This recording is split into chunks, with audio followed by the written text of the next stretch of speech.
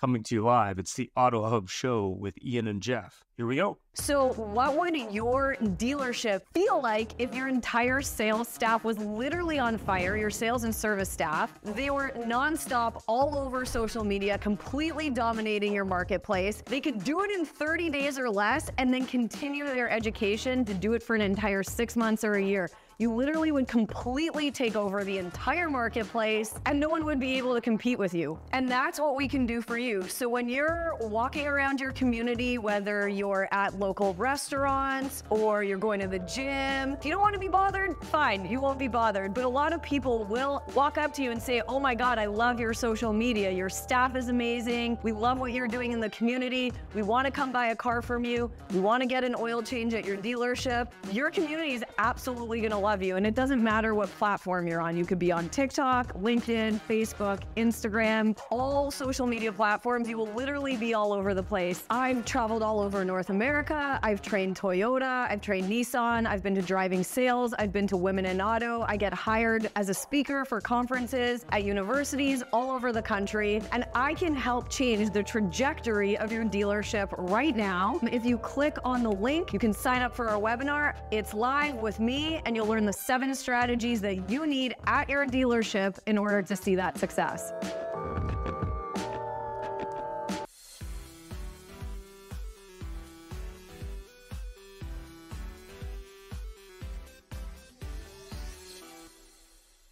Hi, everyone. This is Paul Brobson, the CEO over at Trusted Sale.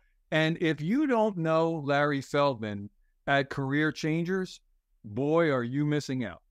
Now, what are you missing, you might ask? Well, for starters, you're missing the world's best trainer. But seriously, what makes Larry a great trainer is how engaged he keeps his audience. I was at a store recently while Larry was conducting training. And let me tell you, nobody wanted to leave that room. I mean, even when they needed a bio break, they wanted to stick around and hear what Larry had to say. The great late Jim Valvano, who said, to me, there are 3 things everyone should try to do every day. Number 1 is laugh. Number 2 is think. Spend some time in thought every day. And number 3, you should have your emotions move you to tears. If you laugh, think, and cry, that's a heck of a day. Well, I can tell you, Larry's going to make you laugh. He's going to make you think. And yeah, every once in a while, he's going to make you shed a tear or two. But one thing I can say, it's a heck of a day when Larry comes to visit. But wait, there's more. There is? Yeah.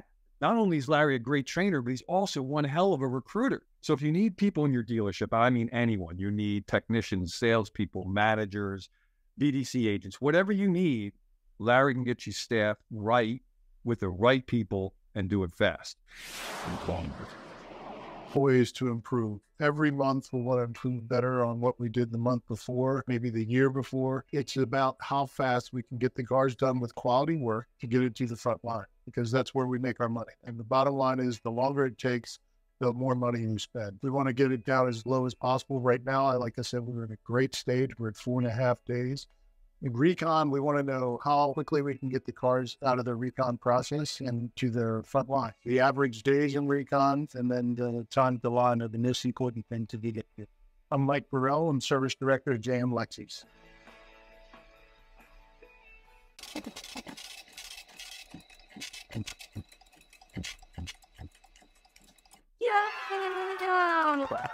So this is Ian and Larry Feldman. And Larry's subbing in. Larry's subbing in for Jeff because Jeff's not at the show. We're at SEMA 2023, and we're here with PJ? Yep, PJ Leslie with Tech Metric. He's head of business development. Head of business, whatever that means. It means in-person marketing, I think is what it is, but head of business development for Tech Metric. No problem. So PJ, maybe you can tell us a little bit more about Tech Metric, what you do, and sort of who your customers are and who your potential customers are. Yeah, sure. So we're a shop management software company, and so that is, writing up repair estimates, appointment scheduling, text messaging back and forth with the customer, managing the communication, the transactional communication, digital inspections. Man, I just can't reiterate that enough to every shop owner that watches this and listens to it. If you're not doing those, just do it tomorrow. I hope you do business with us, but do it with somebody, because it's creating that trust and transparency in an industry that we've kind of been shrouded for so long. Everybody's got that brothers, cousins, sisters, uncle's friend who had a bad experience at a shop. They tried to sell them something they didn't understand. Those digital inspections are just such a game changer in this industry.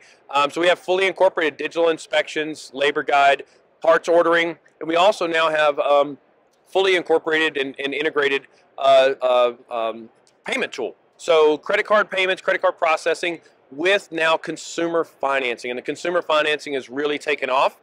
We're seeing about 3 times the average transaction when a customer can finance that purchase at the repair shop as opposed to our average credit card swipe. So yeah, end to end, once that customer gets there, we're trying to manage that customer experience from end to end. Make sure I understand this. You're making it easier for the shops, Yep. and you're making it easy for the customers. Absolutely. Tech Metric, how are you Yeah. going to go wrong? So you mean before that, people weren't doing work because they couldn't afford to make one payment? Is that what you mean? Absolutely. So there was a study done last year by a company called MailShark. Really love these guys. And MailShark, they did a survey of 10,000 customers. 43% of them responded that they could not afford a repair over $500. So we're really seeing that kind of uptick. And same thing, if I went and shopped for white shirts tomorrow, you find white shirts are $100 or 4 easy payments of $250, right, or $25.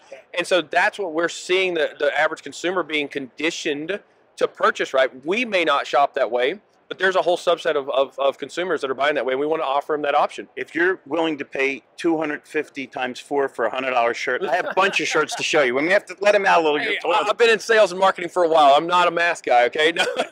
I think he just bumped us. Yeah, just a slight upsell. So how easy is it to get set up with the software, and what kind of ROI can a dealer expect or an independent shop?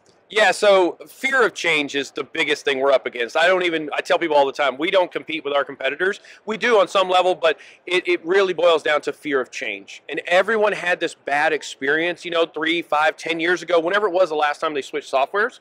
And today it's so different, right? Steve Jobs didn't show up to teach me how to use an iPhone when I bought it. And it's just intuitive. It's simple. I go to the phone icon or I go to the messages icon to learn how to use it. So we built our software to be very intuitive. And that helps people adopt very, very quickly. We always hear it was so much scarier in my head than it was in real practice. Can I quote Ben Franklin, my hero? Please. When you're finished changing, you're finished. That's accurate. And that's what we see. This industry has been, oh, my grandfather did it this way. My dad did it this way. I'm going to continue doing it this way. I'm like, these aren't your dad or your granddad's customers, and they expect more. So usually day 1 is tough, day 2 is easier. By day 5, you can train a new service advisor. So it's not that big and scary as you think it is. Number 2, we also do migrate from well over 100 different softwares on the market, so we can migrate that customer data, vehicles that have come to you in the past, and almost all of them, I shouldn't say all of them, most of them, we can migrate the posted repair order history so you can see what you did before on your old system. It's given independent shops a chance to catch up with the big framework of the bigger dealerships, with the difference being less cost, I'm sure. Absolutely, And it just makes more sense. And most important, it's making it easier, because if you don't mind me speaking out of turn, a customer that's going to an independent shop is thinking it's going to be less expensive. Now, that may or may not be true, but perception is reality, and if they're offering financing, that's the key to everything. Could you imagine how few things would get sold in this economy if you had to pay cash for them? Yep. Understand. So you work mostly with independent dealers? Is that your target market? Correct. Yeah, we don't work with any franchise dealerships at this point. It's all independent automotive repair shops. However, not just a singular mom and pop shop, if you will, on Main Street. We also do business with 4 national franchises, and a 5th one I can't tell you who it is just yet. But 4 national franchises as of today, some of which are even publicly traded companies. So everything from a single one-man operation working on cars and talking to customers, all the way up to a shop that's in Houston, Texas. They do $1.3 million in revenue per month, have 50 technicians. They're as big as any dealership right there on I-10 in Houston. Ian would have known that, but he was busy skinning the wolf while you and I were chatting. Thanks for taking the time to share more details. And, of course, reach out if you have questions. You have more details in the description. Thanks very much. Have a great show. Thank you. Oh la la. What?